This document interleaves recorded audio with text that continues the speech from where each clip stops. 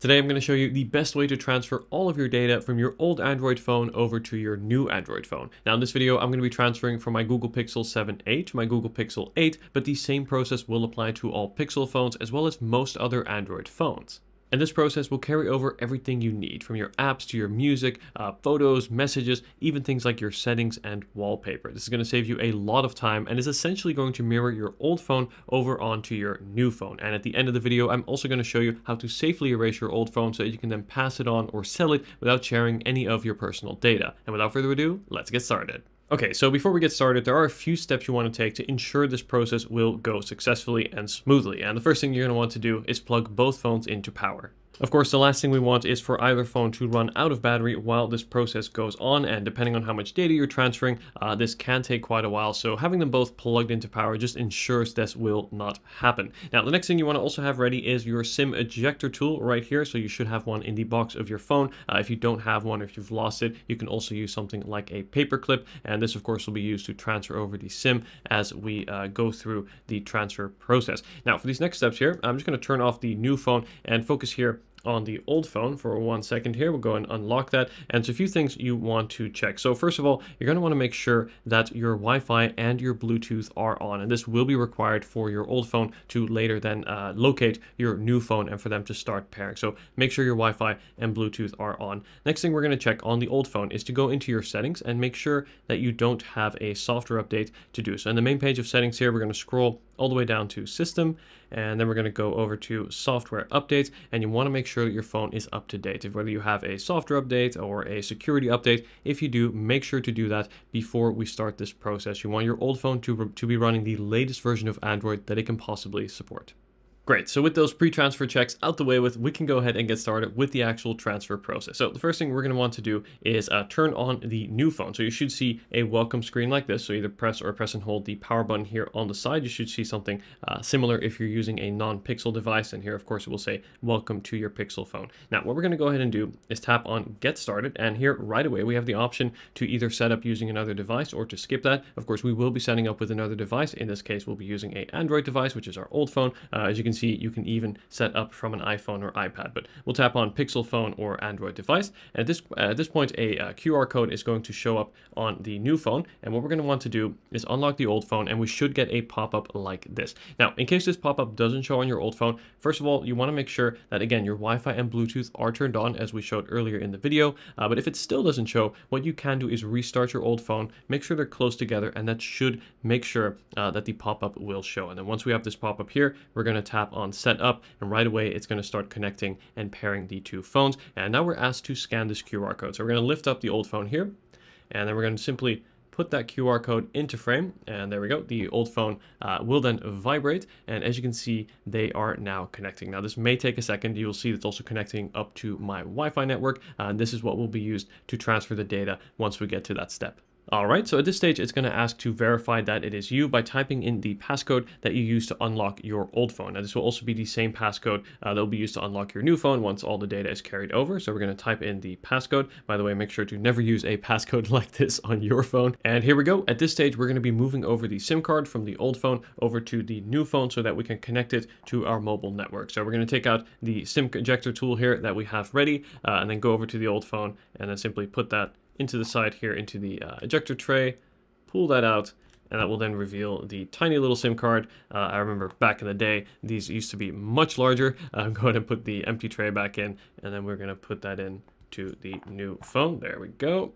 Perfect. All right, so once this is in, we are going to reframe the phones, and here we go. So up next, we're going to set up the fingerprint sensor. This is one of the very few things that actually won't transfer over from your phone, and that's because this is actually stored on a different chip within the phone to be more secure, so you have to reset this up again. But that's all right. We're going to go ahead and do that. We'll tap on more here, scroll down, tap on agree, and we'll quickly set up this new fingerprint. So I suggest using, I'm left-handed, so I'm going to use my left thumb. If you're right-handed, use your right hand, and you want to simply lift and place your finger repeatedly to sort of fill the circle. At certain points, you'll be directed to do either a certain edge of your finger, more specific part, but just go ahead and lift and then repeatedly place to fill the circle. There we go, we get the check mark, and we have the fingerprint is now added. Now we also have the option to add another fingerprint. You may want to add an index finger or your other hand. We'll skip that for later or leave that for later and tap on next. Now here we have the crucial step, copy data from your Android device. We'll go ahead and tap on next here, and right here it's going to start putting all the data together so that we can see what we want to copy, as we have the option to copy everything, which is what we're going to be doing today, but we can also select specifically what we want to leave in or leave out. If say you are already full of storage on your old phone, you don't want to immediately fill up your new phone, you can leave out certain things. But I'll show you that in a sec. But right now it's just going to curate this data so that we can decide.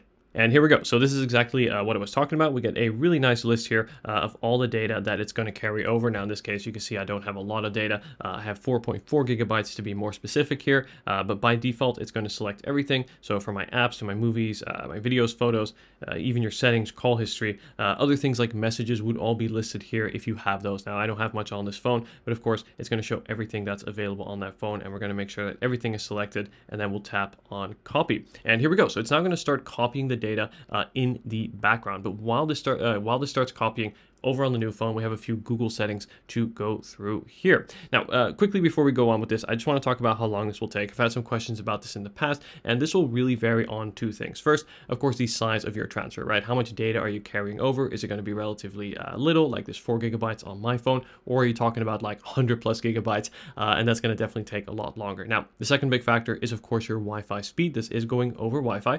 So in my case, I have a pretty good Wi-Fi connection, and you combine that with the relatively small amount of data, it should only take a minute or two. But if you have that larger file size, and again, a lot of content and a perhaps not as fast Wi-Fi connection, this can take several hours. And that's really why we plug them in the charger, because I've seen transfers where it can take 5-6 hours. This is normal if you really have that much data. So prepare for this to take a little while if you have a lot to carry over. But for now, we're going to leave this on in the background. And then let's go over to the new phone and run through these Google settings here. So first, we can scroll through and manually turn off or turn on which things we want to opt in or out of. Personally, I like to turn all these on, with exception to diagnostics and data. This is of course personal preference. I don't really like to have this on, so we'll go ahead and tap on accept here. Here we have the option to view the warranty specific to the country that we're in. So I'm in the UK right now. I can tap on that to read the warranty. For me, that's not really necessary. We'll go ahead and tap on next. And then here we have the option to continue the setup for a few more Google services. There's one thing that I do want to show you here, so we'll tap on continue. And then first here we have the option to turn on or off the Google Assistant. So this is something that I definitely enjoy using, but one thing I really suggest you turn off is the ability to use Assistant without unlocking your phone. Now there's two reasons for this. One really is from a safety and security perspective. There's a lot you can do with Google Assistant, like send messages, right, return calls, etc. I wouldn't want anyone to be able to do that whenever my phone is unlocked. So say my phone is lost or stolen, basically anyone who's not me, I wouldn't want them to be able to access my assistant. So turning this off will make sure that that doesn't happen. And secondly, it's also great for battery, because once you have this on, it's actually going to have your microphone running 24/7 to listen for that activation phrase. I'm not going to say it out loud now, but you know what I'm talking about, to trigger the assistant. So if you go ahead and turn this off, it won't be constantly listening in the background either, and that really saves you a fair bit of battery. So I suggest you turn that off. Go ahead and tap on I agree, and then here we have a voice match to use this the activation phrase here. That's something I generally keep on, and then we'll tap on agree. And up next, we have the option to set up Google Pay, so you can go in and add in your cards. This is something I'm going to skip for now. Now, you can, of course, do this later in settings as well. And then here we have a final screen here just to pick up specific things that we want to set up as well. For example, some features. All this, again, you can do later. One that I do like to show, particularly during this transfer process here, is to review additional apps. And this is going to show you additional applications that it will be automatically downloading over to your phone. You can uncheck any ones that you maybe don't want to use or don't need. Specifically, I find these are often manufacturer-specific apps. So here we have a lot of Google apps. If you're transferring a Samsung phone, you'll get a lot of Samsung apps, and you can decide here whether you want to transfer those. In this case, I'm going to go ahead and tap OK, because of course we can remove them all later. And just quickly here, before we finish up on the new phone, you'll see that on the old phone, it does already show that all the data has transferred over. This is really great to see, but let's just quickly finish up on the new phone before we can fully start using it. So here we have the option to stay up to date with Google offers. No, thank you. I already get enough emails every day. And here we go. So we get an overview of what it has copied. So we got all the applications, all your photos, videos, settings, etc. Go ahead and tap on done. And here we go. Getting the phone ready. We'll give this a minute or two. And all set. Awesome. So here we go. What we can do now is we can swipe to go home, and look at that. If we close this here on the old phone, identical. We have the same wallpaper, the same apps, the same widgets. Everything here is identical. Even the same toggles will be available here in the menu depending on your settings. So the only difference here at the moment is you can see some apps are grayed out, and this is because they'll still be downloading in the background.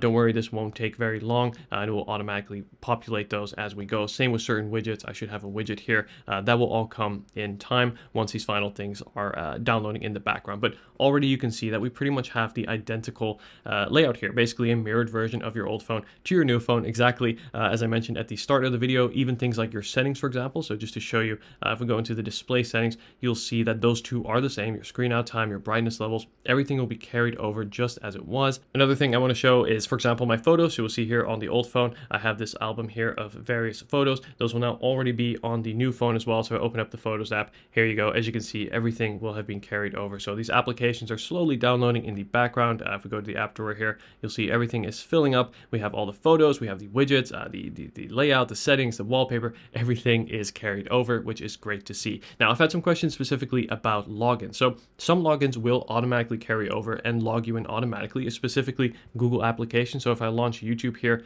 you will see that. Let's give that a second here, refresh that real quick. You'll see that I am automatically logged into my account because I already was on my previous Pixel. However, with third-party applications such as Instagram, which hasn't downloaded just yet, but you'll see that if I open that, I do need to log in. Now, if you use Google's password manager, all your passwords should be stored under your Google account, and you can be able to select them from there and instantly log in like so. Wonderful. So now that we've transferred everything from the old phone over to the new phone, what we can do is go ahead and erase the old phone to then safely sell it or give it away to a family member or friend without passing on any of your personal data. However, I do only suggest you do this once you make sure that everything is safely transferred over and that you're completely happy with everything. Now, generally speaking, this all goes fine, but you never know. It's always good to have the backup just in case. So my advice would be to wait a day or two after transferring just to make sure that everything's carried over successfully and that there's nothing on your old phone that you still want. But once this is the case, and once you've confirmed everything is good, we can go ahead and erase the old phone. So let me go ahead and show you how that is done. We're going to jump into settings here, and then over on the main screen of settings, we're going to scroll down to where we find system, and then scroll all the way down to reset options. And then we're going to tap on erase all data factory resets. I'm going to tap on erase all data. I'm not going to do this right now, but once you do this, you'll be asked to enter your password of your phone. It will then only take a few minutes, and then your old phone will be completely restored, and it will actually bring you back to the same screen that we saw over on the new phone when we started this process. And that's it. Thank you so much for watching this video. I hope this helped you out. If it did, be sure to leave a like and also subscribe to see more videos like this. If you have any questions at all, please don't hesitate to leave them down below. I'll do my best to read and get back to as many as I can. Thank you so much for watching, and I wish you a wonderful day. Thanks for watching, and take care.